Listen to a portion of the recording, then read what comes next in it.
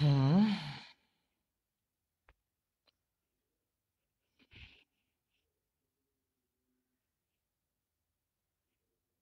কেউ আসেনি এখনো। আসসালামু আলাইকুম।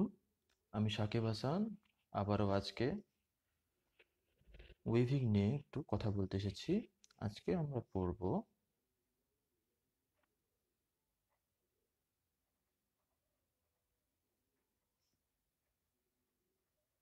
ট্যাপেট লুম সম্পর্কে। ঠিক আছে? প্রথম ক্লাসে আমরা পড়াশোনা করেছিলাম উইভিং এর প্রাথমিক ধারণা নিয়েছিলাম প্রথম ক্লাসে। তারপরের ক্লাসে আমরা উইভ প্ল্যান, ড্রাফটিং প্ল্যান এবং লিফটিং প্ল্যান নিয়ে পড়াশোনা করেছিলাম। ঠিক আছে? আমরা জেনেছিলাম যে প্রাইমারি উইভিং এর তিনটি প্রাইমারি মোশন আছে।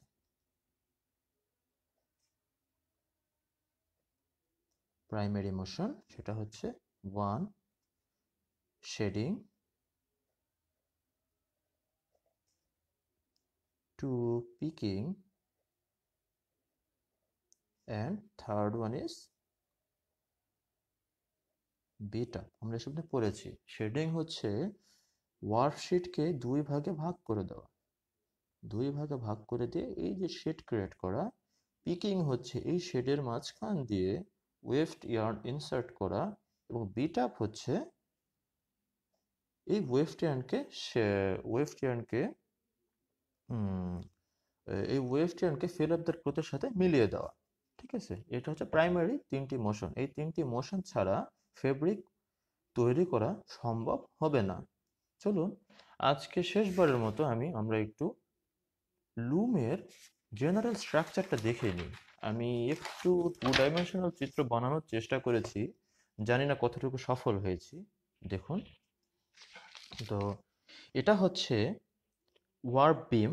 ওয়ার্প বিম থেকে ওয়ার্প শিট অনেকগুলো ওয়ার্প শিট আসে। এটা হচ্ছে ব্যাক রেস্ট রোলার থেকে ওয়ার্প শিটগুলো যায়, ওয়ার্প বিমগুলো। আস্তে আস্তে আমাদের আমাদের হ্যাঁ, অনেকে অংশগ্রহণ করতেছে, ধন্যবাদ আমার সাথে থাকার জন্য। এই ওয়ার্প ইয়ার্নগুলো প্রত্যেকে একটা করে ড্রপ ওয়্যারের মধ্যে দিয়ে যায়। এগুলো হচ্ছে ড্রপ ওয়্যার। ড্রপ ওয়্যারের কাজ হলো একটা একটা ওয়ার্প ইয়ার্ন যদি ছিঁড়ে যায় বা এদের টেনশন যদি কমে যায়, সাথে সাথে লুম বন্ধ করে দেওয়া। এই ওয়েভড ইয়ার্ন তারপরে এই হিল ফ্রেমের মধ্যে দিয়ে যায়। এই একটা হিল ফ্রেম, এই একটা হিল ফ্রেম। এটা হিল ফ্রেম একটা উপরে একটা নিচে আছে। দেখুন, একটা উপরে এবং একটা নিচে যাওয়াতে এটা শেড ক্রিয়েট হয়েছে। ঠিক আছে? এই শেড ক্রিয়েট হয়েছে। এটাকে বলে হচ্ছে শেডিং। উইভিং এর প্রথম প্রাইমারি মোশন শেডিং। ঠিক আছে? শেডিং হয়েছে, এই যে এখানে শেড ক্রিয়েট হয়েছে। এই যে শেডের মধ্যে দিয়ে এটা হচ্ছে শাটল। এটা হচ্ছে শাটল।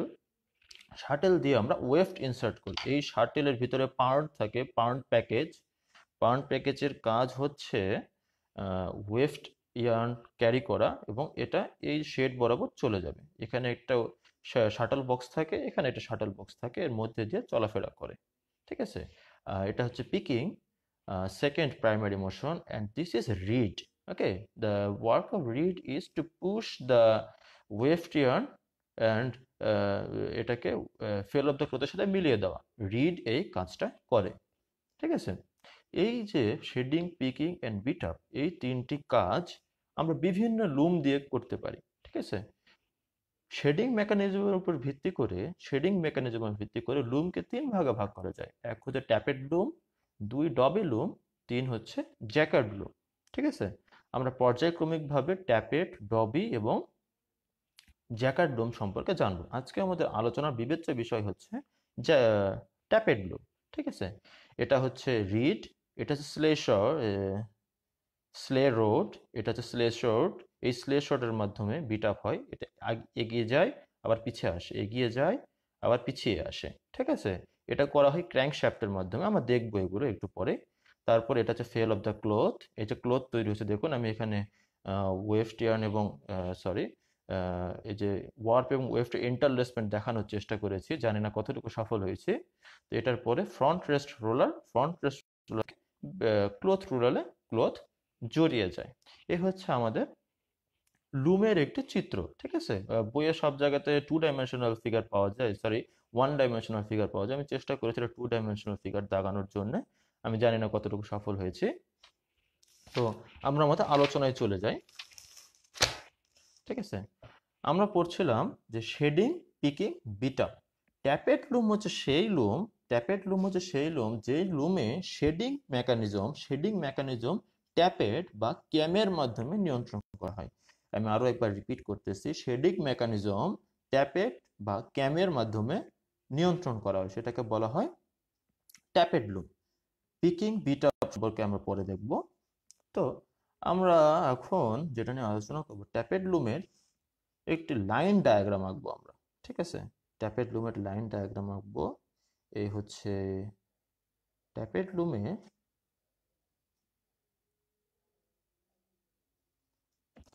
এই একটি লিভার, এটি আর্ম থাকে, ক্র্যাঙ্ক লিভার, ক্র্যাঙ্ক শ্যাফট, একটি শ্যাফট থাকে ক্র্যাঙ্ক শ্যাফট।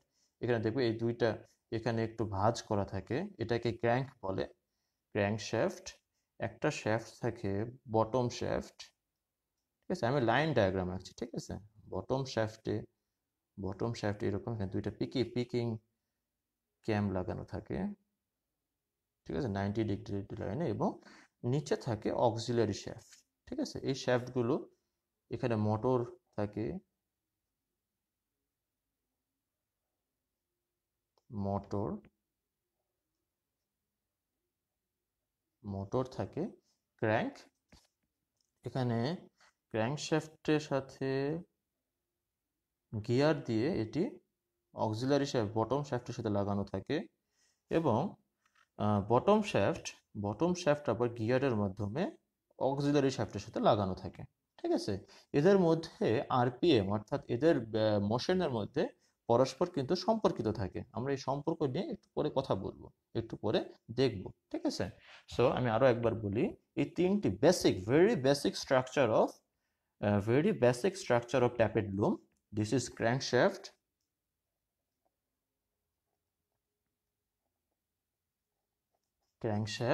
এটা হচ্ছে বটম শ্যাফট,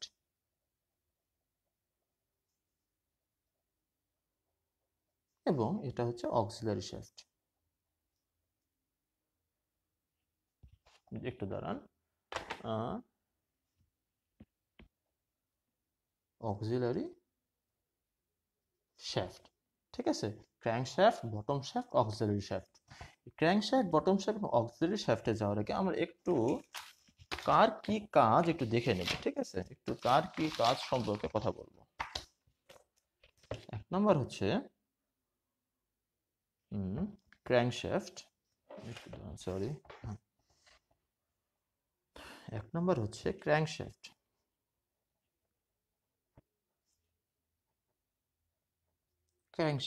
ক্র্যাঙ্কশ্যাফটের কাজ হচ্ছে বিট আপ করা, ঠিক আছে। ক্র্যাঙ্কশ্যাফটের কাজ হচ্ছে বিট আপ করা। বিট আপ মানে হচ্ছে ফেল অফ দ্য ক্লথকে আসলে আমাদের sorry weft ইয়ার্নকে excuse me weft ইয়ার্নকে fail of the ক্লথের সাথে মিলিয়ে দেওয়া, ঠিক আছে। 2 নম্বর হচ্ছে বটম শ্যাফট। বটম শ্যাফটের কাজ হচ্ছে পিকিং করা।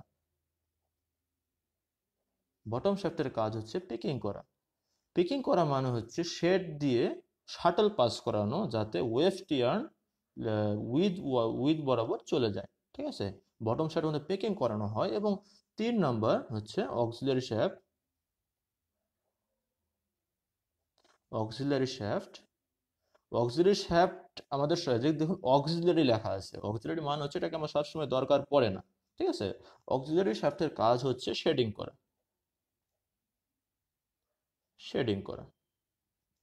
ঠিক আছে। অক্সিলারি শ্যাফটের কাজ হচ্ছে শেডিং করা। তাহলে ক্র্যাঙ্ক শ্যাফটের কাজ হচ্ছে বিট আপ, বটম শ্যাফটের কাজ হচ্ছে পিকিং, এবং অক্সিলারি শ্যাফটের কাজ হচ্ছে শেডিং করা, ঠিক আছে। আমাদের কাছে অনেকে যোগদান করতেছে, ধন্যবাদ আমার সাথে থাকার জন্য। Crank shaft, bottom shaft, auxiliary shaft. চলুন আমরা সাধারণ এই ট্যাপেট লুমকে ট্যাপেট বলার প্রধান কারণ হইতেছে ট্যাপেট ইউজ করে শেডিং করা হয়, ঠিক আছে, ট্যাপেট ইউজ করে শেডিং হয়। ট্যাপেটটা কি? ট্যাপেট হচ্ছে এক ধরনের ক্যাম। ক্যাম সম্পর্কে তাদের ধারণা নেই। ক্যাম হচ্ছে একটি মেকানিক্যাল ডিভাইস। ওকে, ক্যাম্প হচ্ছে একটি মেকানিক্যাল ডিভাইস। এর ফিগার, সরি, এই যে এরকম হয় আসলে। প্রয়োজন, রিকোয়ারমেন্ট অনুযায়ী এটার প্রোফাইল চেঞ্জ হয়, এরকম একটি, যেটা দিয়ে রোটেশনাল মোশনকে আমি রিসিপ্রোকেটিং মোশনে রূপান্তর করতে পারি। ঠিক আছে, ক্র্যাঙ্কশ্যাফটের মাধ্যমে আমি রোটেশনাল মোশনকে আসলে কি করতে পারি, রোটেশনাল মুভমেন্টকে রেসিপ্রোকেটিং মুভমেন্টে কনভার্ট করতে পারি। ঠিক আছে, তাহলে চলুন ক্যামশ্যাফটের এই যে ট্যাপেট, সরি, ট্যাপেট লুমের নামকরণের প্রধান যে কারণ, সেটা হচ্ছে এই ট্যাপেট দিয়ে শেডিং করানো হয়। এটা কিভাবে করানো হয় আমরা একটু দেখে আসি। ঠিক আছে, আমি একটা ফিগার আঁকানোর চেষ্টা করব। দেখুন, ব্যাক রেস্ট রোলার, ওয়ার্ক বিম, এটা হচ্ছে ড্রপ ওয়্যার। আমি সাইড ভিউ আঁকছি কিন্তু, ঠিক আছে, সাইড ভিউ আঁকছি।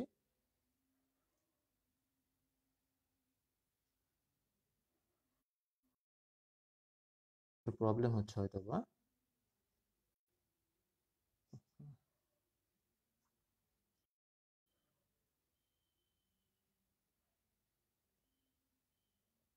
এই দুইটা হিল ফ্রেম, একটা উপরে একটা নিচে। ঠিক আছে,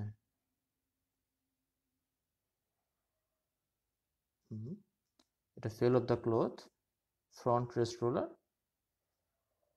ক্লথ রোলার। সো এটা হচ্ছে উপরে ইয়ে করা থাকে, উপরে একটা রোলারের সাথে যুক্ত করা থাকে। আমার উপরে জায়গা নেই, সরি, এই জন্য বিয়ে করতে পারলাম না। ঠিক আছে, তো এগুলো নিচে ট্রেডেল লিভারের সাথে যুক্ত থাকে। ট্রেডেল লিভার, দুইটি ট্রেডেল লিভার থাকে। এই একটি ট্রেডেল লিভার,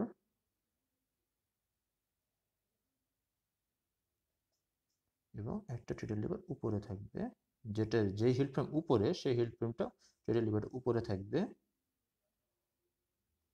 সরি, আমি চিত্র কতটুকু ভালো, আমি চেষ্টা করতেছি আমার মতো।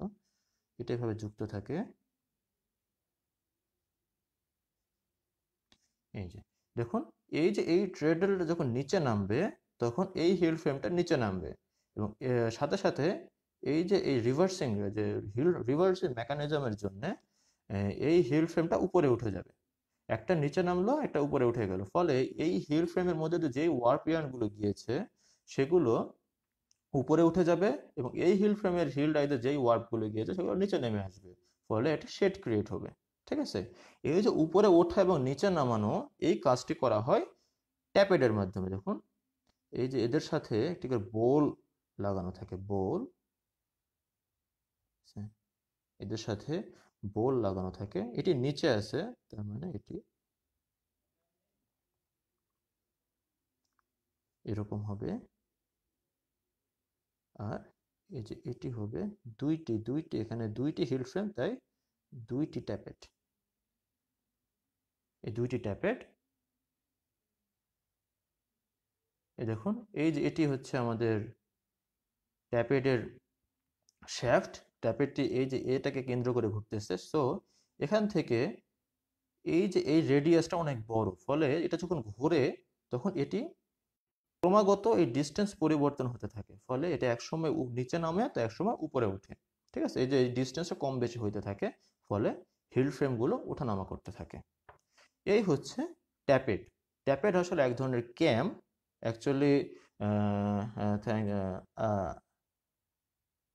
আবিয়াত মাহতাব ভাই থ্যাঙ্কস জানাইছে, ইউ আর মোস্ট ওয়েলকাম। দেখুন, এটা হচ্ছে আমি যেখানে বলতেছিলাম ট্যাপেট। এই যে দেখুন, এই ট্যাপেটের মাধ্যমে আমরা শেডিং করতেছি, এই ট্রেডেল লিভার উপরে ওঠানো এবং নিচে নামানো করতেছি, ফলে আমাদের শেডিং হইতেছে। অ্যাকচুয়ালি এই যে এই মেকানিজমটার জন্য এই লুমের নাম হচ্ছে ট্যাপেট লুম। ঠিক আছে, আমরা শেডিং এবং বিট আপ এগুলো পরে দেখব। ঠিক আছে, আমরা আমরা মনে বুঝে গিয়েছি এটাকে ট্যাপেট লুম কেন বলা হয়। আমরা একটু পরে আবার এখানে আসব। তার আগে আমাদেরকে বুঝতে হবে যে এই যে আমি বলেছিলাম ক্র্যাঙ্কশ্যাফটের কাজ হচ্ছে বিট আপ করা, ঠিক আছে? এই বিট আপ করার কিভাবে করে সেটা একটু বোঝানোর চেষ্টা করবো আমি এটা ইলাস্ট্রেশনের মাধ্যমে, ঠিক আছে? একটু ধৈর্য ধরুন। হুম,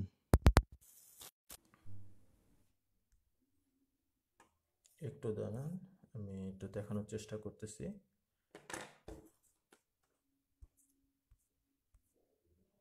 হুম, এই যে দেখুন, আমি জানি না কতটুকু দেখা যাচ্ছে। দেখুন, আমাদের আমাদের ক্র্যাঙ্কশ্যাফটটা ঠিক এরকম, ঠিক আছে? আমাদের ক্র্যাঙ্কশ্যাফটটা ঠিক এরকম, যেখানে এই যে দুইটি ক্র্যাঙ্ক থাকে, এই যে এটি একটা ক্র্যাঙ্ক, এটি ক্র্যাঙ্ক, ঠিক আছে? এই ক্র্যাঙ্কের সাথে স্লে শর্ট লাগানো থাকে। স্লে শর্ট, দেখুন, এই যে যখন এটা সামনে যায়, দেখুন এটা ঘুরতেছে, ঠিক আছে? এটি ঘুরতেছে, রোটেশনাল এনার্জি, এটি রোটেশনাল এনার্জি। দেখুন, যখন এটা সামনে যায় তখন আমাদের রিডকে সামনে এগিয়ে নিয়ে যায়, এবং যখন সে যে নিচে ওই যে এখান থেকে এই যে এই সময় রিড একবারে পেছনে আসে, যে সময় 180 ঘোরে তো রিড সামনে চলে যায়, আবার যখন 180 ঘোরে রিড পেছনে চলে আসে। তার মানে এই যে সামনে যখন গেল তখন বিট আপ হইলো, তারপরে আবার ক্যাম স্লে পিছনে চলে আসলো। এই সামনে গেল, এই পেছনে চলে আসলো, এই সামনে গেল, এই পেছনে চলে আসলো। এই যে ক্র্যাঙ্কের সাথে ক্র্যাঙ্ক আর্ম লাগানো থাকে, এই যে এটার সাথে ক্র্যাঙ্ক আর্ম লাগানো থাকে, আমি ওটা দেখাতে পারতেছি না। দেখুন, এই সামনে গেল, এই পেছনে চলে আসলো, এই সামনে গেল, এই পেছনে চলে আসলো, এই সামনে গেল, এই পেছনে চলে আসলো। এইভাবে ক্র্যাঙ্ক শ্যাফট দিয়ে আমরা বিট আপ করি, ঠিক আছে? আমি একটু আমার খাতায় চিত্র আঁকানো আছে, আমি একটু আপনাদেরকে দেখানোর চেষ্টা করব। দেখি, দেখুন, এই যে, ঠিক আছে, এই দেখুন, এটা হচ্ছে ক্র্যাঙ্কশ্যাফট। এই যে আমি বোল্ড করে এঁকিয়েছি, এটা হচ্ছে ক্র্যাঙ্কশ্যাফট, ঠিক আছে? এই যে এটা হচ্ছে রিড, রিডে অনেক বড় বড় অনেকগুলো ডেন্ট থাকে, এরকম অনেক ফাঁকা ফাঁকা আরো ডেন্স হয় এই টানগুলো, ঠিক আছে? এগুলো অনেক লম্বা হয়। তো এটা হচ্ছে ক্র্যাঙ্ক, এটা হচ্ছে ক্র্যাঙ্ক আর্ম। এর রিডের কাজ হচ্ছে এই যে ওয়েভ টার্নকে সামনে নিয়ে গিয়ে ফেল অফ দ্য ক্লোথের সাথে মিলিয়ে দেওয়া, ঠিক আছে? এটা রিডের সাথে লাগানো থাকে, এটা হচ্ছে স্লে রোড। এই স্লে রোড দিয়ে শাটল পাস হয়, ঠিক আছে? এটা হচ্ছে স্লে শোর্ট, এটা হচ্ছে রকিং শ্যাফট, ঠিক আছে? এটা রকিং শ্যাফট। আর এই যে এটা হচ্ছে ক্র্যাঙ্ক আর্ম, ঠিক আছে? এটা হচ্ছে ক্র্যাঙ্ক আর্ম, আমি একটু আগে দেখাইছিলাম। দেখুন, এটা এরকম পজিশনে আছে, দেখুন, এই যে এটা এরকম পজিশনে আছে, ঠিক আছে? এটা এরকম পজিশন, এই যে যখন সামনে যায়, এটা যখন যখন পিছনে যখন থাকে, তখন এটা যখন পেছনে থাকে, সরি একটু দাঁড়ান, হ্যাঁ সরি, একটু ডিস্টার্ব হচ্ছে হয়তো বা। দেখুন, দাঁড়ান, এই যে যখন এটা পেছনে থাকে তখন এই যে স্লে শর্টটা পেছনে চলে আসে, ঠিক আছে? এবং যখন ক্র্যাঙ্কশ্যাফটটা সামনে যায়, এই যে ক্র্যাঙ্কের 180 রোটেশন করে, তখন এই স্লে শর্টটা সামনে চলে যায়, সামনে চলে গেলে হবে কি, এই যে রিডের সামনে ওয়েভড থাকে, ওয়েভটাকে সামনে পুশ করে। আমি আবার বলি, যখন এই যে আমাদের এটা কি বলে ক্র্যাঙ্কশ্যাফটটা সামনে যায়, এই সামনে গেল, তখন এই যে স্লে শটটাকে এই যে ক্র্যাঙ্ক আর্মের দ্বারা সামনে পাস করে, ফলে হয় কি, এই যে ওয়েভ টিয়ারটা আছে রিডের সামনে, সেটি আমাদের ফেল অফ দ্য ক্লোথের সাথে মিলিয়ে দেয়, ঠিক আছে? এই যে নিচে দেখুন রকিং শ্যাফট আছে, এখানে এরা এই ফরওয়ার্ড রিভার্স, ফরওয়ার্ড রিভার্স এরকম কিন্তু করতেই থাকে, ঠিক আছে? এটি ক্র্যাঙ্কশ্যাফট পার পিকে একবার করে, কারণ একটা পিক ইনসার্ট করলে তাকে আরেকবার, সরি আমি আরেকবার বলি, একটা পিক ইনসার্ট হইলে তাকে কিন্তু বিট আপ করতে হবে, একটা পিক ইনসার্ট হইলো তাকে ফেল অফ দ্য ক্লোথ মিলিয়ে দিতে হবে, একটা পিক ইনসার্ট হলে ফেল অফ দ্য ক্লোথের সাথে মিলিয়ে দিতে হবে, ঠিক আছে? এই যে ক্র্যাঙ্কশ্যাফট সামনে গেল, বিট আপ হইলো, আবার স্লেশটকে নিয়ে রিডকে নিয়ে পেছনে চলে আসলো, আবার সামনে গেল, বিট আপ করলো, আবার স্লেশটকে নিয়ে পেছনে চলে আসলো, আবার সামনে গেল, আবার স্লেশটকে নিয়ে পেছনে চলে আসলো, আবার সামনে গেল, আবার স্লেশটকে নিয়ে পেছনে চলে আসলো, ঠিক আছে? হুম, আমার মনে হয় আমি বুঝাতে পারছি যে কিভাবে এই ক্র্যাঙ্কের মাধ্যমে, ক্র্যাঙ্ক শ্যাফটের মাধ্যমে বিট আপ হচ্ছে। এই দেখুন আমি আরও একবার দেখাচ্ছি, এই যে এই সামনে গেল, স্লেশটকে নিয়ে সামনে চলে গেল, ফলে রিড ফরওয়ার্ড মুভমেন্টে ওয়েস্টকে ফেলোপদার ক্রোধের সাথে মিলিয়ে দিল, আবার পেছনে চলে আসার সময় bit up complete, reverse মোশনে read আবার পেছনে চলে আসলো, আবার একটা ওয়েফট ইনসার্ট হইলো পিকিংয়ের মাধ্যমে, আবার সামনে চলে গেল, আবার পিছনে আসলো, আবার সামনে চলে গেল, আবার পিছনে আসলো, আবার সামনে চলে গেল। ঠিক আছে, এই হচ্ছে আমাদের স্লেশট, সরি পিকিংয়ের মাধ্যমে, এই সরি আপনার, আমি আরেকবার বলি, এই ক্র্যাঙ্কশ্যাফটের মাধ্যমে বিট আপ কীভাবে হচ্ছে এটা আমি মনে হয় আপনারা বুঝতে পেরেছেন। এখন আমরা যেটা নিয়ে কথা বলবো, তাহলে আমরা শেডিং, পিকিং, বিট আপ। ঠিক আছে, shading, Peking, bit up. Shading হচ্ছে সরি এই ক্র্যাঙ্কশ্যাফট উপরে, ঠিক আছে, ক্র্যাঙ্কশ্যাফট থেকে এখানে মোশন পাবে হচ্ছে, এগুলো কিন্তু গিয়ার দ্বারা ইন্টারকানেক্টেড থাকে। ঠিক আছে, এখান থেকে বটম শ্যাফট, বটম শ্যাফটে পিকিং ক্যাম লাগানো থাকে 180 ডিগ্রি ডেভিয়েশনে, দুইটা পিকিং ক্যাম লাগানো থাকে। দেখুন এটা হচ্ছে এটার সাথে এটার অ্যাঙ্গুলার ডিফারেন্স হচ্ছে 180 ডিগ্রি, 180 ডিগ্রি ডেভিয়েশনে দুইটা পিকিং ক্যাম লাগানো থাকে। এবং এখান থেকে কি বলবো, গিয়ারের মাধ্যমে অক্সিলারি শ্যাফটের সাথে কানেক্টেড থাকে। ঠিক আছে, এটা হচ্ছে, আমি আরও একবার বলি, ক্যাম শ্যাফট, ক্র্যাঙ্ক শ্যাফট, এটা হচ্ছে পিকিং বটম শ্যাফট,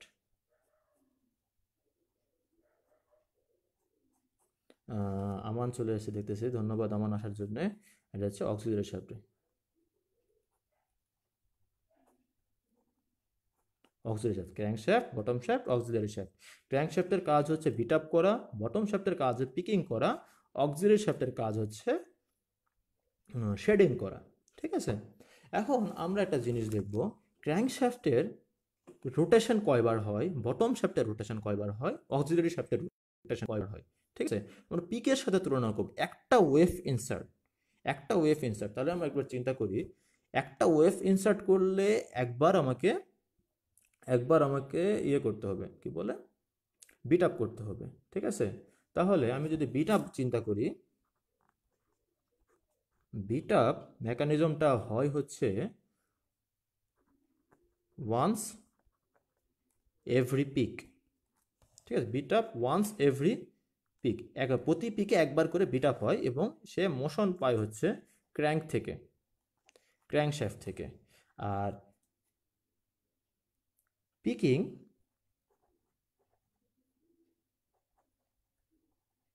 পিকিং দেখুন এখানে একটা বটম শ্যাফটে দুইটা পিকিং শ্যাফট লাগানো আছে এবং 180 ডেভিয়েশনে, 180 ডিগ্রি ডেভিয়েশন, তার মানে বটম শ্যাফটে 360 ডিগ্রি রোটেশনে দুইবার পিকিং হয়। ঠিক আছে, বটম শ্যাফটের দুইবার, একবার রোটেশনে দুইটা পিকিং হয়। ঠিক আছে, তার মানে এটা হবে, এটা রোটেশন হবে ওয়ান্স এভরি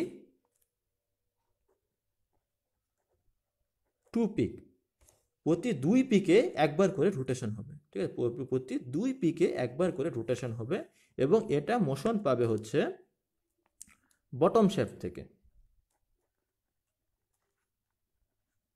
বটম শ্যাফট থেকে এটা আমাদের মোশন পাবে। ঠিক আছে, এবং শেডিং যেটা, শেডিং, শেডিং কোথায় কতবার ঘুরবে এই জন্য আমাদেরকে উইভ প্ল্যান দেখতে হবে। ঠিক আছে, এটা আমাদেরকে উইভ প্ল্যান দেখার পরে আমি বুঝতে পারবো। ঠিক আছে, আমি শেডিং কতবার একবার ঘুরলে কতগুলো শেড তৈরি হবে সেটা বোঝার জন্যে আমি একটু জাস্ট শেডিং মেকানিজমটা আঁকবো। ঠিক আছে, just shading mechanism, nothing else.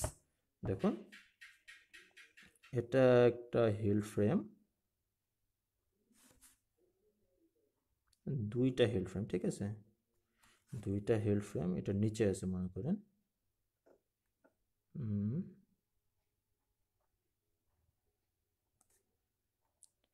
একটা হিল ফ্রেম উপরে, একটা হিল ফ্রেম নিচে, এই দুটোই, একটা উপরে আছে, তার মানে আর একটু দূরে আঁকি। এই একটা থ্রেডের লিভার এবং এই একটা থ্রেডের লিভার, ঠিক আছে। এটা যদি নিচে আসে তার মানে যেটা নিচে আছে থ্রেডের লিভার সেটা এখানে আসবে, এবং এটা যদি উপরে আসে যেই হিল ফ্রেমটা উপরে আছে সেটা এভাবে থাকবে, কানেক্টেড আছে, ঠিক আছে। এখন এই যে এখানে দেখো বোল কানেক্টেড থাকে, এখানে বোল, এবং এখানে একটা বোল কানেক্টেড আছে, যেটা উপরে আছে তার মানে এটা ক্যামের এইভাবে, এবং নিচে যেটা আছে, ঠিক আছে। এই দেখুন, এই সেন্টারকে কেন্দ্র করে ট্যাপেট দুটো ঘুরতেছে। সো ট্যাপেটের মেকানিজম বোঝার জন্য আমি দেখুন, এই যে আমি একটা ট্যাপেট আঁকছি,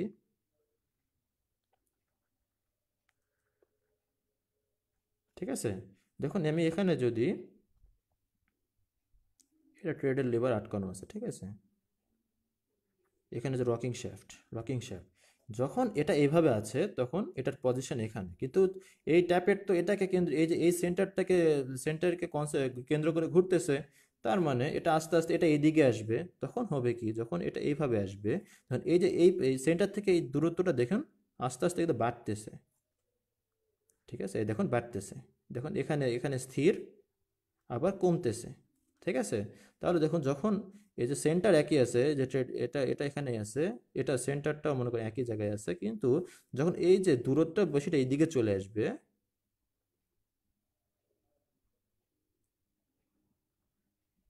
দূরত্ব বেশিটা ওদিকে চলে আসবে, তখন কি এই টেডেলটা একটা নিচের দিকে চলে যাবে না,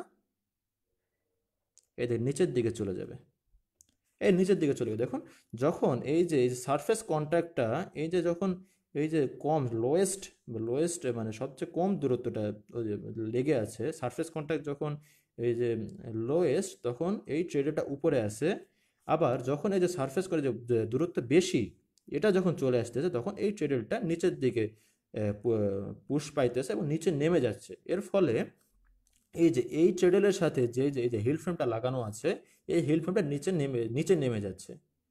সিমিলারলি এটা উপরে উঠে যাচ্ছে, আবার যখন 180 ডেভিয়েশন হবে তখন এটা উপরে উঠে যাবে, এটা আবার নিচে নেমে যাবে, ঠিক আছে। হুম এখন এই যে ট্রেডেলগুলো লাগানো থাকে আমরা প্রথমত চিন্তা করব one up one down plane উইভের ক্ষেত্রে। একটু excuse me please, um afraid আজকে ক্লাসটা একটু লম্বা হবে, একটু একটু মেকানিক্যাল ব্যাপার এবং একটু লম্বা হবে। আমি আশা করব আপনারা ধৈর্য সহকারে আমার সাথে থাকবেন। So one up one down, এটা রিপিট যদি আমি আঁকি,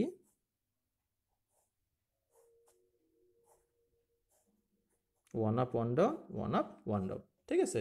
সো এটার জন্য আমার দুইটা হিল ফ্রেম লাগবে, ঠিক আছে। তাহলে এখন চিন্তা করুন,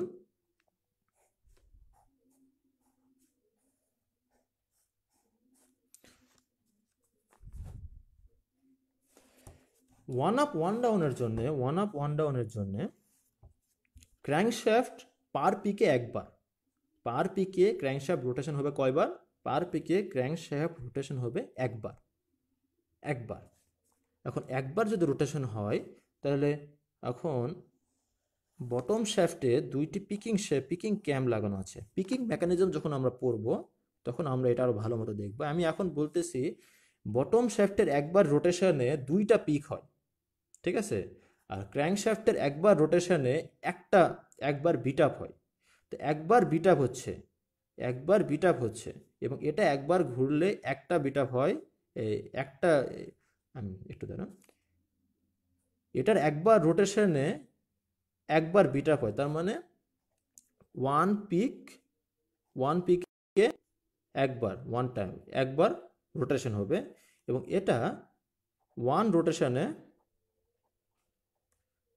টু পিক হবে, দুইটা পিক ইনসার্ট হবে। তার মানে এটার যে রোটেশন হবে বা আরপিএম হবে, এটার আরপিএম যদি 300 আরপিএম যদি হয় তাহলে এর আরপিএম হবে 150। কারণ কি, এর আরপিএম 300 মানে পার মিনিটে 300 বার বিট আপ হবে। পার মিনিটে 300 বার বিট আপ হবে, ঠিক আছে, পার মিনিটে 300 বার বিট আপ হবে। তাহলে এটার আরপিএম যদি 300 হয়, পার মিনিটে তাহলে 600 বার বিট আপ পিকিং হবে। এটা 300, এটাও যদি 300 হয়, দুইটা যদি ইকুয়াল হয়, তাহলে এটা যতবার বিট আপ হবে তার দ্বিগুণ পিকিং হবে।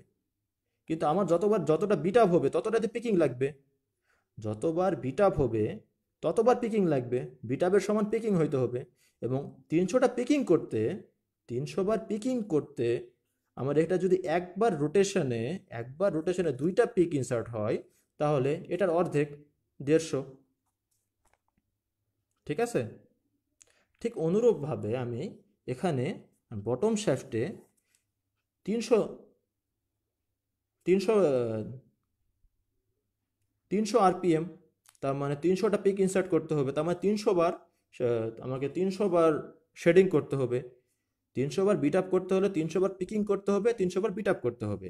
এখন এই শ্যাফটে দুইটা ট্যাপেট লাগানো আছে, ঠিক আছে, দুইটা ট্যাপেট, মানে এটা যদি একবার ঘোরে তাহলে 2বার শেডিং হয়। ঠিক আছে, এ দেখুন, এটা যদি একবার ঘোরে তাহলে 2বার শেডিং হবে। অক্সিলারি শ্যাফট যেহেতু এখানে দুইটা ট্যাপেট লাগানো আছে, একবার ঘুরলে 2বার শেডিং হবে, তার মানে একবারে হবে 2টা শেডিং। তাহলে 300টা শেডিং হইতে কতবার লাগবে, কতগুলো লাগবে আমার? 300টা পিকিং শেডিং হইতে আমার কয়বার লাগবে? এটাও 150 বার, এটাও 150 বার। আপনারা যদি বুঝতে না পারেন প্লিজ আমাকে বলতে পারেন। আমি আবার বলতেছি, মনে করি পিপিএম, আমি আবার বলি, আমি আরেকবার বলতেছি,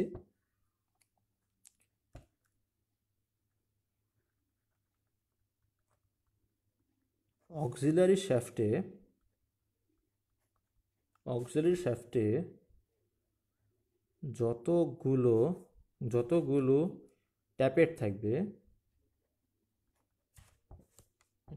ফোকাস একটু প্রবলেম হচ্ছে, অক্সিলারি শ্যাফটে যতগুলো ট্যাপেট থাকবে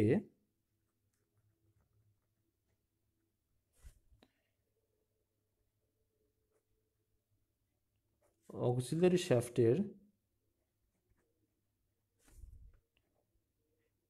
একবার রোটেশনে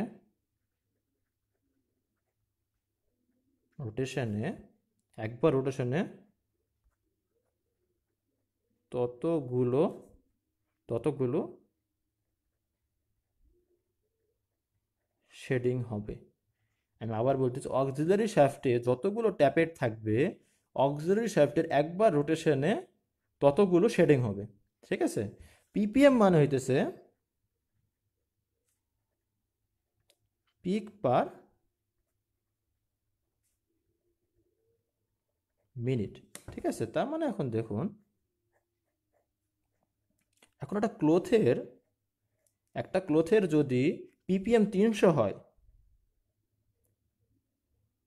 300 যদি পিপিএম হয়, তার মানে পার মিনিটে 300 পিপিএম লাগবে আমার, 300টা পিক ইনসার্ট হয়, তাহলে ক্র্যাঙ্কশ্যাফটের রোটেশনও হইতে হবে 300। কারণ কি, 300টা পিক মানে 300টা বিট আপ, এবং একবার রোটেশনে ক্র্যাঙ্কশ্যাফটের একবার রোটেশনে একটা বিট আপ হয়, ক্র্যাঙ্কশ্যাফটের একটা রোটেশনে একবার বিট আপ হয়। তাহলে পিপিএম যদি 300 হয়, ক্র্যাঙ্কশ্যাফটের রোটেশনও কত হবে? 300। ঠিক আছে, এখন আমি আসি বটম শ্যাফট।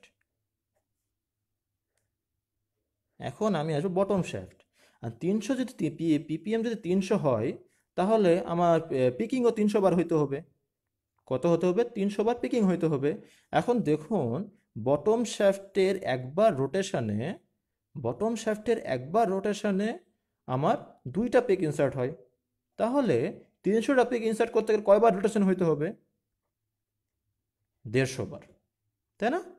আমি আবার বলতেছি, পিপিএম যদি 300 হয়, পিপিএম মানে পিক্স পার মিনিট যদি 300টি পিক ইনসার্ট হয়, তাহলে 300 বার আমাকে ক্র্যাঙ্কশ্যাফটকে বিট আপ করতে হবে। আমি আবার বলি, পিপিএম যদি 300 হয়, তাহলে ক্র্যাঙ্কশ্যাফটকে 300 বার ঘুরতে হবে, তার মানে পিপিএম 300 হলে ক্র্যাঙ্কশ্যাফটের রোটেশনে 300 বার, কারণ একবার ক্র্যাঙ্কশ্যাফটের রোটেশনে একবার বিট আপ হয়।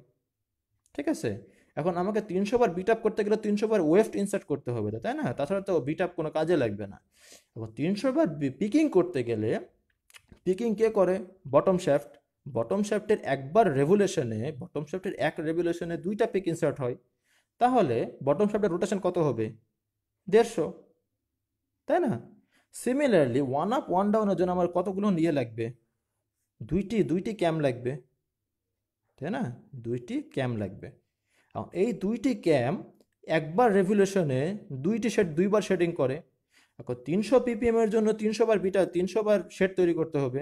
300 বার শেড তৈরি করতে হবে, 300 বার ওয়েফট পিক করতে হবে, ইনসার্ট করতে হবে, এবং 300 বার বিট আপ করতে হবে। 300 বার বিট আপ করার জন্য ক্র্যাঙ্কশ্যাফটকে 300 rpm এ ঘুরতে হবে। 300 বার পিকিং করতে হলে বটম শ্যাফটকে 150 বার ঘুরতে হবে। কারণ কি? কারণ বটম শ্যাফট একবার ঘুরলে দুইবার পিক ইনসার্ট হয়। বটম শ্যাফট একবার ঘুরলে দুইবার পিক ইনসার্ট হয়। এজন্য বটম শ্যাফটের আরপিএম হবে ক্র্যাঙ্ক শ্যাফটের একবারে অর্ধেক। ঠিক আছে? আর ওয়ান আপ ওয়ান ডাউনের জন্য আমাদের ট্যাপেট লাগবে কয়টি? দুইটি।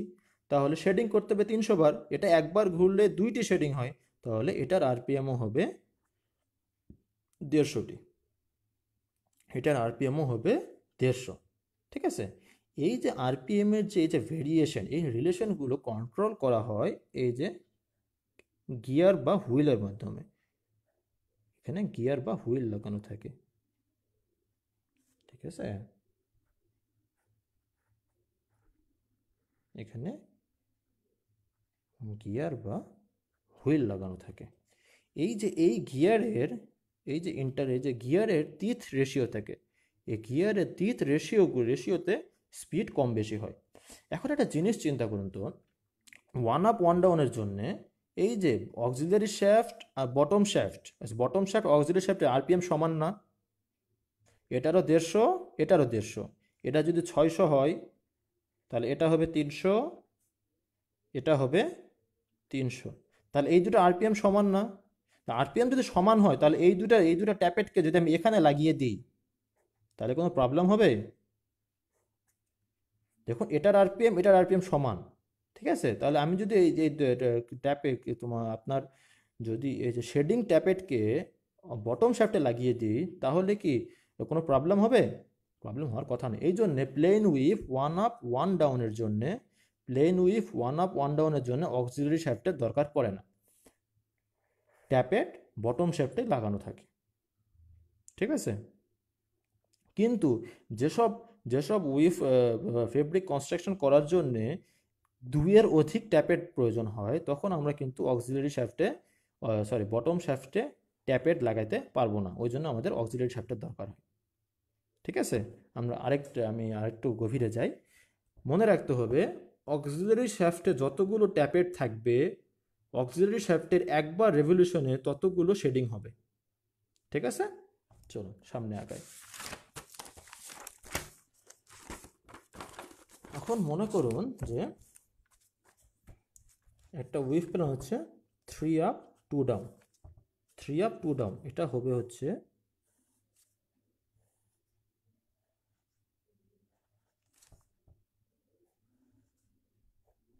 5, 1, 2, সরি ফোকাস একটু প্রবলেম হচ্ছে, 5। আজকে ক্লাসটা একটু লম্বা হতে পারে, আমি এক্সট্রিমলি সরি। আসলে বিষয়টা এরকম, 3 up 2 down, 3 up 2 down, 3 up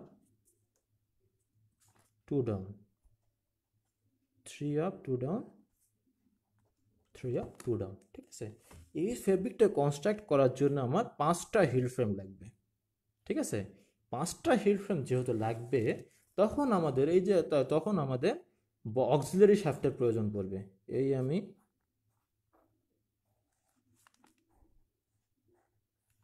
crankshaft আমি লাইন ডায়াগ্রাম আঁকছি।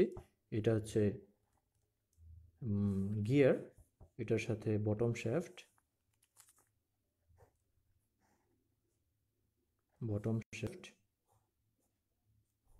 এবং বটম শ্যাফটের সাথে এই যে গিয়ারের মাধ্যমে অক্সিলারি শ্যাফট। আমি কি বলেছি, যেহেতু 5x5 এখানে আমাদের 5টি ট্যাপেট লাগবে, তাহলে আমি 5টি ট্যাপেট মাউন্ট করে দিলাম। 1, 2, 3 4 5। তার মানে দেখুন অক্সিলারি শ্যাফটে 5টি ট্যাপেট মাউন্ট করা আছে, তার মানে অক্সিলারি শ্যাফটের একবার রোটেশনে 5বার শেডিং হবে। আমি আবার বলি, যেহেতু 5টি ট্যাপেট মাউন্ট করা আছে, অক্সিলারি শ্যাফটের একবার রোটেশনে 5টি শেডিং হবে। ঠিক আছে, তাহলে চলুন আবারও মনে করি এই ফেব্রিকের জন্য পিপিএম কত? PPM 300, 300 PPM. তার মানে কি আমাকে পার মিনিটে 300 বার বিট আপ করতে হবে। 300 বার বিট আপ যদি করতে হয় তাহলে ক্র্যাঙ্কশ্যাফটের রোটেশনে কত হবে? 300। ঠিক আছে, ক্র্যাঙ্কশ্যাফটের রোটেশন 300 পাই আরপিএম। এখন তাহলে বটম শ্যাফটের রোটেশন কত হবে? 300 বা 300টি পিক ইনসার্ট করতে বটম শ্যাফটকে ঘুরতে হবে 150 বার, তাই না? কারণ একবার রোটেশনে, এক রেভলিউশনে পিকিং হয় কয়বার? 2 বার। তার মানে 300টি পিকিং ইনসার্ট করার জন্য 150 বার ঘুরলেই হবে, তাই না? এখন 300 পিপিএম যদি 300 হয়, শেডিংও 300 বার হইতে হবে, তাই না? এখন 300 যদি পিপিএম হয়, 300 পিপিএম হলে শেডিংও 300 বার হইতে হবে। এখন অক্সিলারি শ্যাফটের একবার রোটেশনে যদি 5টি শেডিং হয়, আমি বলি অক্সিলারি শ্যাফটের একবার রোটেশনে 5বার শেডিং হইলে 300 বার শেডিং করতে কতবার ঘুরতে হবে? 300 বার করতে গেলে 300 ভাগ 5, 60 বার ঘুরতে হবে। ঠিক আছে, আমি আরও একবার বলতেছি, পিপিএম মানে পিক্স পার মিনিটে 300টি পিক ইনসার্ট করতে হবে। আর 300টি পিক ইনসার্ট করতে গেলে 300 বার শেডিং হইতে হবে, 300 বার বিট আপ হইতে হবে, 300 বার শেডিং হইতে হবে, 300 বার পিকিং হইতে হবে, 300 বার বিট আপ হইতে হবে। পিপিএম 300। আমি আবার বলতেছি, পিপিএম যদি 300 হয় তাহলে শেডিং 300 বার হইতে হবে, পিকিং 300 বার হইতে হবে, বিট আপ 300 বার হইতে হবে। ঠিক আছে, তাহলে শেডিং 300 বার। এখন পার মিনিটে 300 বার শেডিং হইতে হবে। আর একবার রেগুলেশনে যদি 5টা শেডিং হয়, এখানে 5টি ট্যাপেট মাউন্ট করা আছে, তাহলে 300 বার শেডিং করতে গেলে 60টা রেগুলেশনে হয়ে যাবে। তার মানে পিপিএম 300 হইলে আমাদের বটম অক্সিলারি শ্যাফটের অক্সিলারি শ্যাফটের আরপিএম হবে 60। এখন 300 বার আমাকে পিকিং করতে হবে। এখন একবার বটম শ্যাফটের একবার রেভলিউশনে 2টা পিক ইনসার্ট হয়, তাই 300টা পিক ইনসার্ট করার জন্য কতবার ঘুরতে হবে? অর্ধেক, 150 বার। আবার আপনার যদি এই বিট আপ মেকানিজম, এই যে ক্র্যাঙ্কশ্যাফটে একবার রেভলিউশন একবার বিট আপ হয়, তাহলে আমি যদি 300 বার বিট আপ করতে চাই, তাহলে ক্র্যাঙ্কশ্যাফটকে 300 বার ঘুরতে হবে। আমি মনে হয় বুঝাইতে পারছি। আমি লাস্ট বার আরেকবার বলতেছি, অক্সিলারি শ্যাফটে যতগুলো ট্যাপেট মাউন্ট করা থাকবে, ট্যাপেট কতগুলো লাগবে সেটা আমরা উইশ প্ল্যান থেকে দেখতে পাবো। ট্যাপেট কতগুলো দরকার সেটা আমরা উইশ প্ল্যান থেকে বুঝতে পারবো। আমরা এখান থেকে দেখতে পাচ্ছি 5টা ওয়ার্ড, তার মানে আমি এখানে 5টা ট্যাপেট লাগবে আমাকে। ঠিক আছে, 5টা ট্যাপেট দরকার, 5টা ট্যাপেট মাউন্ট করেছি, তার মানে অক্সিলারি শ্যাফটের একবার রেভলিউশনে 5বার বিট হবে, 5বার শেডিং হবে। ঠিক আছে, তাহলে 300 বার শেডিং করতে গেলে আমার অক্সিলারি শ্যাফটকে কয়বার রেভলিউশন করতে হবে? 60 বার। কিভাবে? 300/5। এখন বটম শ্যাফটের একবার রেভলিউশনে 2টা পিক ইনসার্ট হয়, তাহলে 300টা পিক ইনসার্ট করতে গেলে কয়বার ঘুরতে হবে? অর্ধেক, 150 বার। এখন ক্র্যাঙ্কশ্যাফটের একবার রেভলিউশনে একবার বিট আপ হয়, তাহলে 300 বার বিট আপ করতে গেলে কয়বার ঘুরতে হবে? 300 বার। তাহলে ক্র্যাঙ্কশ্যাফটের আরপিএম 300, বটম শ্যাফটের আরপিএম 150 এবং অক্সিলারি শ্যাফটের আরপিএম হচ্ছে 60। ঠিক আছে, এখন আমরা এই যে গিয়ার আছে, এই গিয়ারে টিথ রেশিও বের করব। ঠিক আছে, এই যে গিয়ারগুলো টিথ রেশিও বের করব। একটু একটু ধৈর্য ধরে থাকুন আমার সাথে, তাহলে বুঝতে পারবেন। মোটর আরপিএম এমনভাবে রাখা হয়, মোটর থেকে সরাসরি পাওয়ার পায় হচ্ছে ক্র্যাঙ্কশ্যাফট। ঠিক আছে, মোটর থেকে সরাসরি পাওয়ার পায় ক্র্যাঙ্কশ্যাফট, এবং এমনভাবে এটি রাখা হয় মোটর আরপিএম এর সমান হয় পিপিএম। ঠিক আছে, মোটর আরপিএম এর সমান হয় পিপিএম। তাহলে মোটর 300 যদি হয় মোটর পিপিএম, তাহলে মোটরের রোটেশনও আরপিএমও 300। ঠিক আছে, তখন আমরা টিএ করি। আজকের ভিডিওটা একটু লম্বা হয়ে যাচ্ছে, একটু ধৈর্য সহকারে থাকুন আমার সাথে। দেখুন, এটা 300, এটা 150, এটা 250, 60। ঠিক আছে, এটা হচ্ছে ক্র্যাঙ্ক হুইল,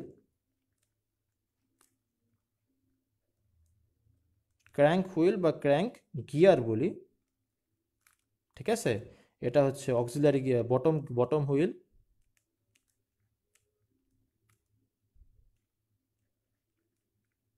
বা বটম গিয়ার। আর এটা হচ্ছে auxiliary wheel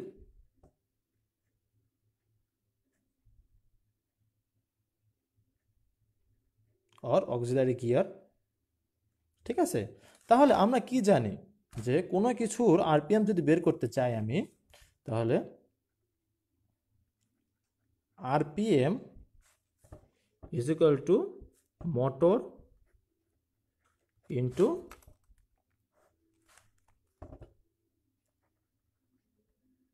driver by driven. ঠিক আছে, ড্রাইভার হচ্ছে যে এনার্জি দিচ্ছে, আর ড্রিভেন হইতেছে যে চলতেছে। দেখুন এই যে এখানে দেখুন, এই যে বটম শ্যাফট, এনার্জি পাচ্ছে কার থেকে? এই যে এই গিয়ার থেকে। তাহলে এই গিয়ার হচ্ছে ড্রাইভার, আর এই গিয়ার হচ্ছে ড্রিভেন। ঠিক আছে, এই গিয়ার ড্রাইভার, এই গিয়ার হচ্ছে ড্রিভেন। এই গিয়ার ড্রাইভার, এই গিয়ার হচ্ছে ড্রিভেন। নাফিস আসছে, ধন্যবাদ নাফিস। এই গিয়ার ড্রাইভার, এই গিয়ার হচ্ছে ড্রিভেন। ঠিক আছে, তাহলে আমরা কি বলেছিলাম যে ক্র্যাঙ্কশ্যাফটের আরপিএম মোটর আরপিএম এর সমান। ঠিক আছে, ক্র্যাঙ্কশ্যাফটের আরপিএম মোটর আরপিএম এর সমান, তাহলে মোটরের আরপিএম 300, ক্র্যাঙ্কশ্যাফটের আরপিএম 300। ঠিক আছে, আমি আরেকবার বলতেছি, এই যে এই রেশিওটা ভালো মতো বোঝা যায়, 300, 150 আর 60। ঠিক আছে, এটা কিন্তু ভালো মতো বুঝতে হবে। আমি আরও একবার বলতেছি, এই 300, 150 এবং 60 এটা কেন হলো, এটা ভালো মতো বুঝতে হবে। আমি আরও একবার বোঝানোর চেষ্টা করতেছি। দেখুন, পিপিএম যদি 300 হয়, পিপিএম 300 মানে হচ্ছে পিক্স পার মিনিট 300, মানে পার মিনিটে 300টা পিক ইনসার্ট হবে।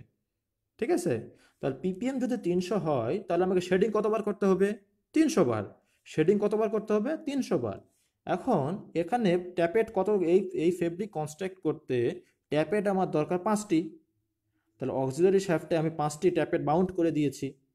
তাহলে 5টি ট্যাপেট যদি মাউন্ট করা থাকে, একবার ট্যাপে অক্সিলারি শ্যাফটের একবার রোটেশনে 5টি শেডিং হবে, 5টি শেডিং।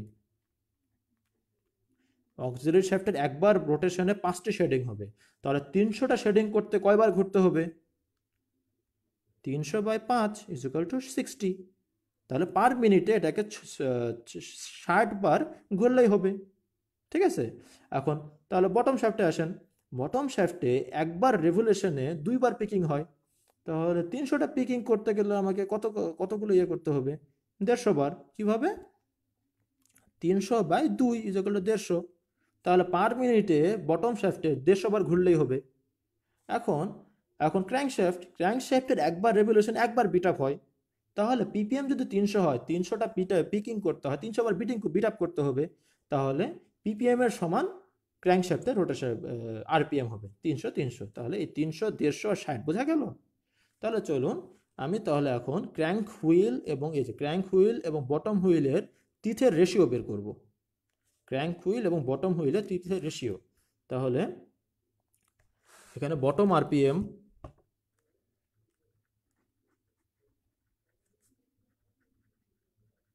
ইজ ইকুয়াল টু, এই যে ক্র্যাঙ্ক থেকে এনার্জি পাচ্ছে না, ইজ ইকুয়াল টু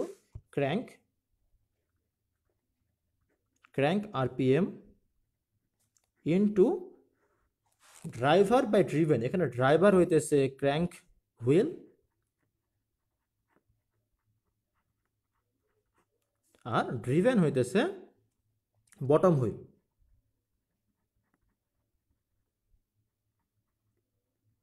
ঠিক আছে, তাহলে আমি এখানে ভ্যালু বসিয়ে দিই। দেখুন আমি আমি কিন্তু হিসাব করে নিয়েছি, বটম আরপিএম হবে 150 এবং ক্র্যাঙ্ক আরপিএম হবে 300 into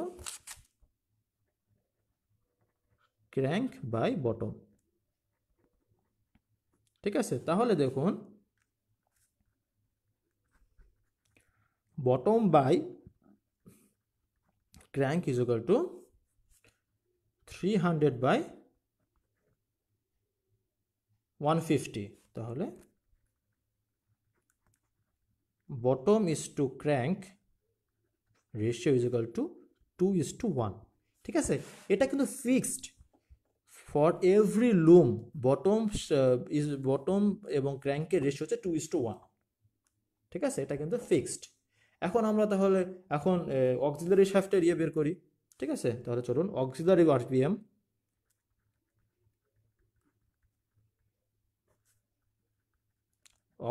RPM is equal to auxiliary RPM কার থেকে রোটেশন পাইতেছে? বটম আরপিএম, আসলে bottom শ্যাফটের RPM, bottom RPM into driver by driver হইতেছে, এখানে ড্রাইভার হইতেছে বটম হুইল,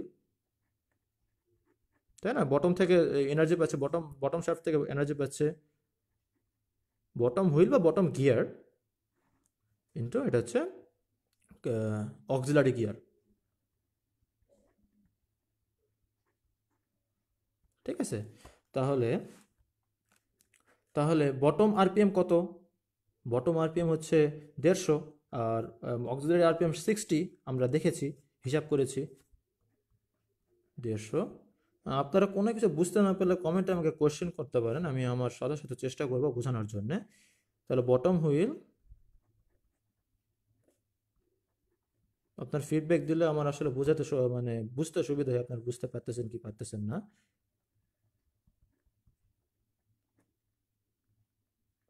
অক্সিলারি হুইল, ঠিক আছে, তাহলে চলুন এই যে বটম হুইল, তাহলে অক্সিলারি হুইল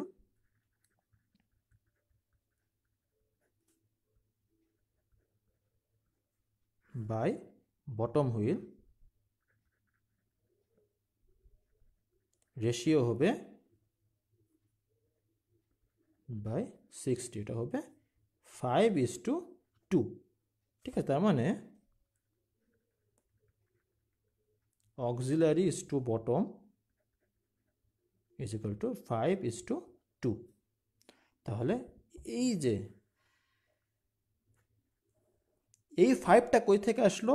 এই 5টা আসছে যে ট্যাপেটের সংখ্যা থেকে। ট্যাপেট মাউন্ট করা আছে কয়টি? 5টি। ঠিক আছে, এই 5টির জন্য এই 5 আসছে। ঠিক আছে, তাহলে আমি যদি এখন ক্র্যাঙ্ক ইজ টু অক্সিলারি বের করতে চাই, তাহলে দেখুন crank is to bottom, crank is to bottom is equal to 1:2। Okay, R auxiliary is to bottom is equal to 5:2। তাহলে crank by bottom by auxiliary by bottom is equal to 1/2 into 5/2। তাহলে এটা কাটা গেল। Crank is two auxiliary is two 1:5। ঠিক আছে, এই ratio আমি কিভাবে বুঝবো, কি দরকার আমার? এটা আমি রেশিও দরকার হচ্ছে যখন আমি এই যে স্পিড ভেরিয়েশন, এই স্পিড ভেরিয়েশন কন্ট্রোল করা হয় গিয়ারের মাধ্যমে। স্পিড ভেরিয়েশন কন্ট্রোল করা হয় গিয়ারের মাধ্যমে। বটম এবং ক্র্যাঙ্কের রেশিও 2:1 মানে হইতেছে বটম শ্যাফটে ক্র্যাঙ্কশ্যাফটের তিত সংখ্যা যদি 20 হয়, ক্র্যাঙ্কশ্যাফটের তিত সংখ্যা যদি 20 হয়, বটম শ্যাফটের তিত সংখ্যা হবে 40, এর দ্বিগুণ। ঠিক আছে, আবার ক্র্যাঙ্ক ইজ টু অক্সিলারির মানে হইতেছে ক্র্যাঙ্কশ্যাফটের রোটেশন যদি হয়, ক্র্যাঙ্কশ্যাফটের তিত সংখ্যা ক্র্যাঙ্কের যে গিয়ার আছে ওটা তিত সংখ্যা যদি হয় 20, অক্সিলারি শ্যাফটের তিত সংখ্যা এর 5 গুণ 100, যাতে এটা স্লো চলতে পারে। এই যে গিয়ার রেশিওগুলো আমাদের গিয়ার সিলেক্ট করতে দরকার হয়, কারণ আমাদের স্পিড ভেরিয়েশন গিয়ারের মাধ্যমে করা হয়। দেখুন এই একটি গিয়ার মনে করেন, এই একটি গিয়ার, সরি, এই একটি গিয়ার, এই একটি, আরে সরি আমি আরো একটু ভালো করে আঁকাই। মনে কর এই একটি গিয়ার, এই একটি গিয়ার, আমি তীরগুলো দেখাইলাম না। এটার সারফেস বা পেরিমিটার মনে করেন এটার চেয়ে এটার এক, এটার দুই, এটা দ্বিগুণ।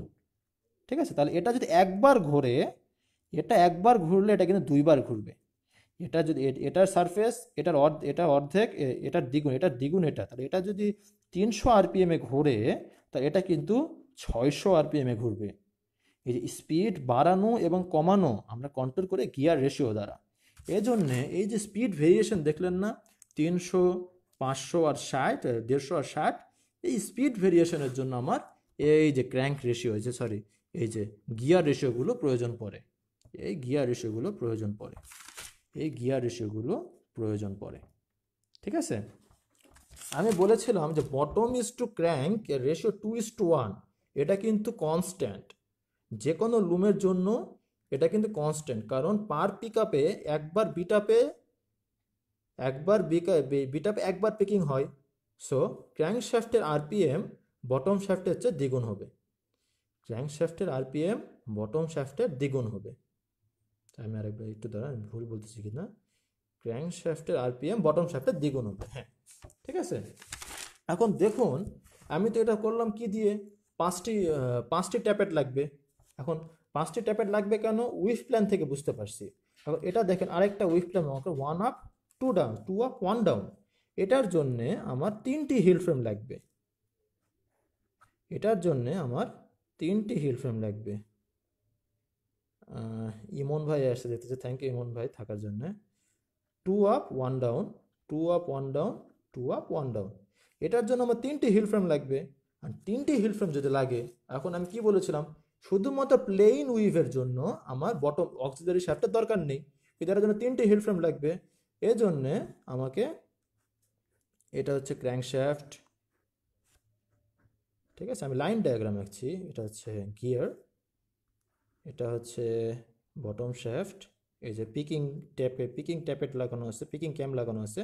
এই পিকিং ক্যামের মাধ্যমে কিভাবে পিকিং হয়, আমরা পিকিং মেকানিজম যখন পড়ব তখন বোঝানোর চেষ্টা করব। এই যে গিয়ার, এটা হচ্ছে অক্সিলারি শ্যাফট। দেখুন এখানে আমার 3টি ট্যাপেট মাউন্ট করতে হবে, 3টি হিল ফ্রেম লাগবে আমার এখানে, এখানে আমার 3টি হিল ফ্রেম লাগবে।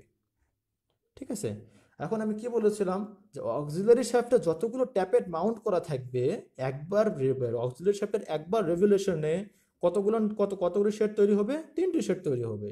তাহলে একইভাবে আমি এটার পিপিএম কত ধরলাম, 300। 300 পিপিএম মানে কি, পার মিনিটে 300 পিক ইনসার্ট করতে হবে। পার মিনিটে 300 পিক ইনসার্ট করার জন্য 300 শেডিং দরকার। 300 শেডিং, একবার রেগুলেশনে যদি 3টি শেডিং তৈরি হয়, তাহলে 300 পিক ইনসার্ট করার জন্য কতগুলো শেডিং, কতবার ঘুরতে হবে পার মিনিটে, 100 বার, 300/3। এখন একবার বটম শ্যাফটের একবার রেগুলেশনে যদি 2টি পিক ইনসার্ট হয়, তাহলে 300টি পিক ইনসার্ট করার জন্য কতবার রেগুলেশন করতে হবে 1 মিনিটে, 150 বার। একবার ক্র্যাঙ্কশ্যাফটের একবার রেগুলেশনে যদি একবার বিট আপ হয়, তাহলে 300 বার বিট আপ করার জন্য কতবার ঘুরতে হবে, 300 বার। ঠিক আছে, এখান থেকে আমি যদি আগের মতো করে আবার বের করি, তাহলে crank is to bottom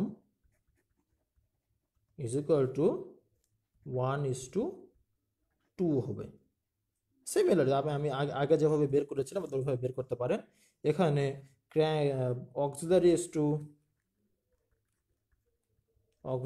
to bottom is equal to 3:2 হবে। ঠিক আছে, আমি আগে যেভাবে বের করেছি আপনার সেভাবে বের করতে পারেন। আর ক্র্যাঙ্ক ইজ টু অক্সিলারি হবে 1:3। ঠিক আছে, এখন অনুরূপভাবে যদি বটম শ্যাফটে যদি 4টে অক্সিলারি শ্যাফটে যদি 4টা ট্যাপেট মাউন্ট করা থাকে, তার মানে আমার যদি 4টা হিল ফ্রেমের দরকার হয়, ঠিক আছে, চারটা ট্যাপেট মাউন্ট করা থাকে, তাহলে যারা সবাই হয়তো হবে একটু বুঝতে পারছেন, দেখুন তখন 5 ছিল, এখানে 5, এখানে 3, তাই 3। তাহলে ক্র্যাঙ্ক ইজ টু বটম হবে 1:2, it's constant. Auxiliary is to bottom is equal to, এটা হবে 4:2, হোয়াট ইজ 2:1, ঠিক আছে। আর ক্র্যাঙ্ক ইজ টু অক্সিলারি, এটা হবে হচ্ছে 1:4, ঠিক আছে। আপনার চেষ্টা করে দেখতে পারেন, এই যে আমি এখানে যে এলাবোরেটলি করেছি না, এই যে এগুলো এটা এটা বের করে এখান থেকে এই যে এগুলো হিসাব করেছি, এগুলো আপনার যদি এটার ক্ষেত্রেও বের করতে চান, নিজেরা চেষ্টা করেন, তাহলে হ্যাঁ হ্যাঁ লিমন ভাই, থ্যাংক ইউ আপনার ফিডব্যাকের জন্যে। আপনারা যদি চেষ্টা করেন তাহলে ঠিকই দেখবেন এই একই ভ্যালু আসবে। এই দেখুন এখানে যদি উইফ প্ল্যান অনুসারে আমার কতগুলো ট্যাপেট লাগবে সেটা আমি বুঝতে পারবো উইফ প্ল্যান থেকে ড্রাফটিং প্ল্যান থেকে লিফটিং প্ল্যান, এখান থেকে আমি কতগুলো ট্যাপেট লাগবে সেগুলো বের করতে পারবো। এবং তখন আমি অক্সিলারি শাফট, যদিও আমার 2টি ট্যাপেট লাগে, যদি প্লেন ওয়েভ হয় তাহলে 2টি ট্যাপেট যদি লাগে তাহলে আমি কি করব, বটম শাফটে লাগিয়ে দেবো, আমার অক্সিলারি শাফটের দরকার নাই। কিন্তু যদি দুইয়ের অধিক ট্যাপেটের দরকার হয়, সেক্ষেত্রে আমার অক্সিলারি শাফটের দরকার আছে। আর অক্সিলারি শাফটের আরপিএম আমি তো বলেই দিয়েছি, যে অক্সিলারি ট্যাপেট থাকবে, অক্সিলারি শাফটের একবার রোটেশনে ততগুলো শেডিং হবে। তাহলে আমার যদি 300টা শেডিং তৈরি করতে হয়, আর পিপিএম যদি 300 হয়, তাহলে আমার তাহলে মনে করুন আমার এন সংখ্যক ট্যাপেট মাউন্ট করা আছে। তাহলে 300 আরপিএম হলে বটম অক্সিলারি শাফটের আরপিএম কত হবে, 300/n, ঠিক আছে। তাহলে আমার কত, 300/2, বটম শাফটের আরপিএম হবে 300/2, আরপিএম এর অর্ধেক। আর পিপিএম এর সমান হবে ক্র্যাঙ্ক শাফটের আরপিএম, ঠিক আছে। আমি হয়তো বা বুঝাইতে পারছি। তাহলে এই হচ্ছে আজকের পড়াশোনা। তাহলে আমি এটা ভাবে বলতে পারি, দেখেন, তাহলে আমি এটা সিম্পল ভাবে বলতে পারি, crank is to bottom, so is equal to crank is to bottom is equal to 1:2, always এটা হবে, এটা এভরি লুমের জন্য সত্য।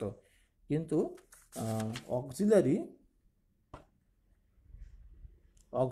ইজ টু বটম, এটা হবে, যারা একটু চালাক সেটা বুঝে গেছে এতক্ষণে, এটা হবে number of tappet is two 2, ঠিক আছে। আর আরেকটা হইতেছে ক্র্যাঙ্ক ইজ টু অক্সিলারি,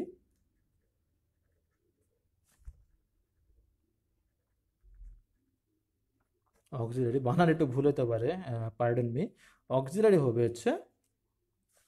শাফটের হবে হচ্ছে 1:, নাম্বার অফ ট্যাপেট,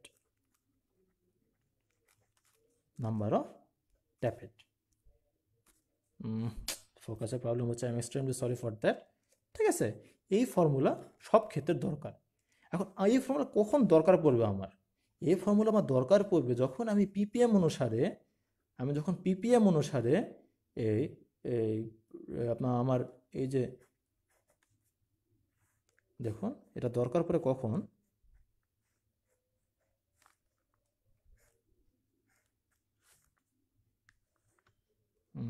আমার মুহাদ্দেস স্যারের কথা খুব মনে পড়তেছে। আসলে মুহাদ্দেস স্যার এত সুন্দর করে পড়ায়, আমি যতবার ওয়েভিং পড়ি মুহাদ্দেস স্যারের কথা মনে পড়ে যায়।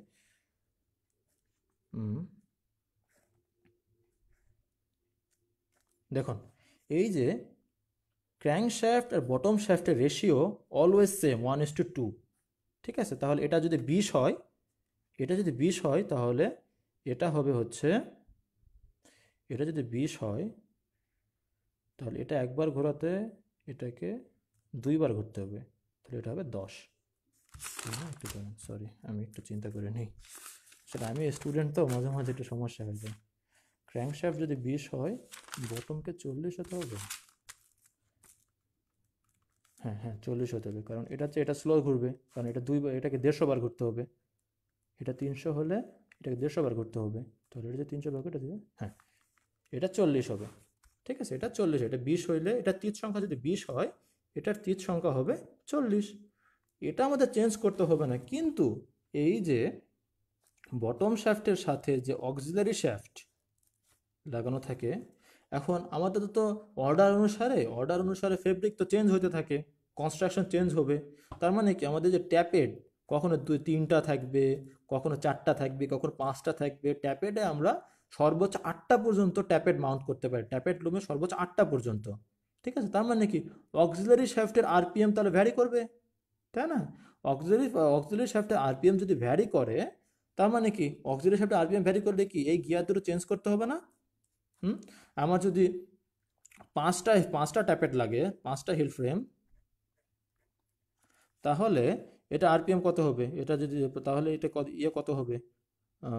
Auxiliary shaft into is to bottom হবে 5:2। এখন যদি ছয়টা থাকে, ছয়টা হিল ফ্রেম যদি লাগে, তাহলে হবে কত? 6:2। যে হ্যাঁ, থ্যাংক ইউ ভাই, 40 হবে, থ্যাংক ইউ ইমন ভাই। দেখেন, এখন ছয়টা হিল ফ্রেম যদি লাগে তাহলে 6:2 হবে। সাতটা হিল ফ্রেম যদি লাগে তাহলে 7:2 হবে। আটটা হিল ফ্রেম যদি লাগে তাহলে 8:2। এই যে রেশিও চেঞ্জ, কারণ আমাদের আরপিএম চেঞ্জ হয়ে যায়। যখন আমাদের এই যে ট্যাপেট চেঞ্জ করতে হয়, তখন এই যে মোশন রেশিওটা চেঞ্জ হয়ে যায়। এজন্যে আমার এই যে এই রেশিওগুলো মনে রাখা খুবই দরকার। এবং কারখানাতে, ফ্যাক্টরিতে এরকম অনেক ভ্যারাইটি তিত সংখ্যার গিয়ার কিন্তু থাকে। এবং যখন অর্ডার চেঞ্জ হয়ে যায়, আমাদেরকে এই